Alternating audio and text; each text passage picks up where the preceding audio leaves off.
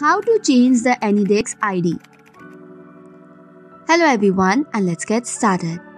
As you know that AnyDesk is a popular software which helps you to share the screen for any temporary changes. So, if you want to change the ID address of your temporary address which is given on your AnyDesk, then it is quite simple.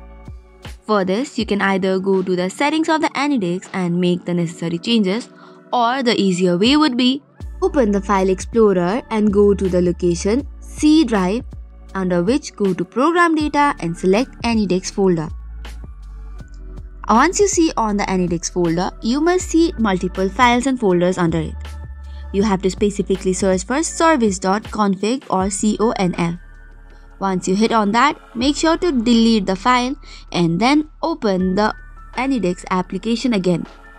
By doing so, you have now successfully changed the AnyDesk address name or the ID. So that is all for today's video. For more such contents, do not forget to hit the like and subscribe button. Thank you and keep watching.